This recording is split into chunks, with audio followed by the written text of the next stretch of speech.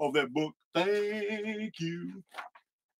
She just brought me my notes.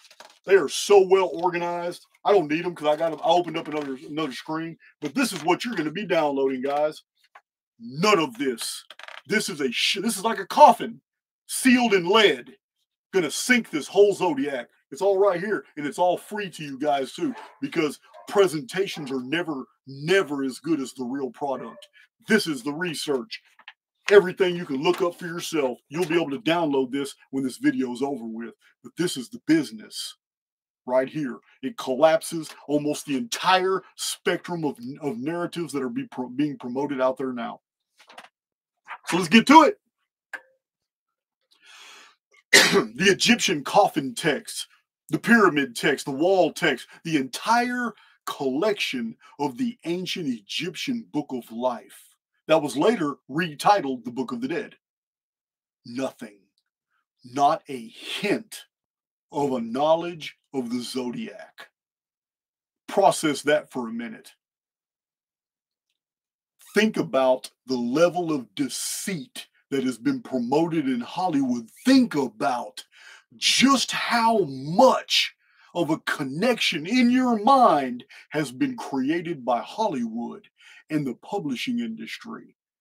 When you think of Egypt, you think of ancient Zodiac. When you think of the Zodiac and see the symbols, you're automatically thinking ancient Egyptian. You think there's a correlate there. It's been specifically planted in your mind, although there isn't a trace of connection between ancient Egypt and any knowledge of the Zodiac. Nothing. That's just the beginning.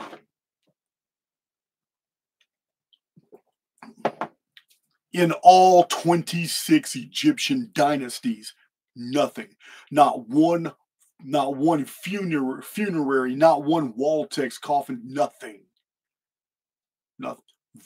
Nothing in the reliefs, the bas relief, the hieroglyphs, nothing. We see Egyptian astronomy and astrology, and it's very different. Nothing like the Zodiac. So, the first Zodiac appears in Egypt long after Egypt is gone, and it now belongs to Rome. That's the first appearance of the Zodiac, when Egypt was Roman. 75 to 100 BC. Roman Egyptians descended from the Ptolemies, who were Greeks. These are Grecianized Romans, Northern Africa, who built this Zodiac. It's very interesting, guys. It's very interesting, guys. So this led me to believe. This really had me befuddled at first. I couldn't find. I spent days going through my library. I couldn't find. I did this research last month, and I had to process it the whole time I was on a trip. And I talked about it with the guys that were on my and the girls that were. We had conversations about this, and I openly asked, you know what? It's just so unbelievable. I couldn't put this presentation together until I came back, and after I had processed all this information, because, like I said, it goes far deeper. Screw Egypt. Egypt's out of the picture. If the Zodiac is real, we should find evidence of it in Sumer, right? In the Sumerian text, Sumerian tradition, Sumerian beliefs. We should find some evidence of it. What about in Akkadian? What about Babylonian?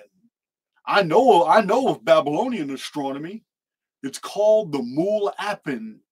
Remember, I've told you guys in past presentations, the Babylonians were aware of the phoenix. It was called the Pin deity, P-I-N. Mul-Apin was a study of the stars, but it concerned also the phoenix. The Babylonians were fascinated with the Mul-Apin. We have a version of the Mul-Apin, the Sumerian version, developed after the collapse of the vapor canopy, after the Great Flood. In Babylonian texts, we do have a type of zodiac, but it's not like the one at Dendera. It has 18 constellations, not 12. It's very different, and the animals are different. The concepts are different. But the Babylonians were still fixated, though, on the same things the Egyptians were fixated on, which was the movements of Venus, the dog star Sirius, and the seven sisters and Orion. Seven sisters are the Pleiades. Almost every ancient civilization was focused on these, just like the Olmec, the Zapotec, the Quiche, Aymara, the ancient ancestors of the Inca, the Maya. They were all focused on the seven sisters, the movements of Venus. They were watching Sirius, Orion, Arcturus, and they were very, very, very cognizant of the motion of the moon. But none of these ancient civilizations gave a damn about the sun. None. Therefore, this is why we do not find a zodiac in any of these civilizations. Let me reiterate that with a little more detail. So, the Epic of Gilgamesh, I have read it. I read Samuel Noah Kramer's translation. I was so impressed that I hunted for a different translation of the tablets of the Epic of Gilgamesh, and I came across a woman who I ended up loving her translations. I like the detail she provides in the commentaries and footnotes. Her name is Maureen Gallery Kovacs. I read two different translations. You can easily find both of them online today. Samuel Noah Kramer and Maureen Gallery Kovacs translated the Epic of Gilgamesh. There's not a hint of the Zodiac in that story.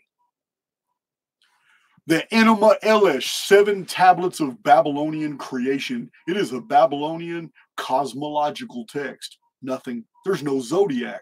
There's no Zodiac anywhere in the Babylonian cosmographies. Why? How is that possible? So,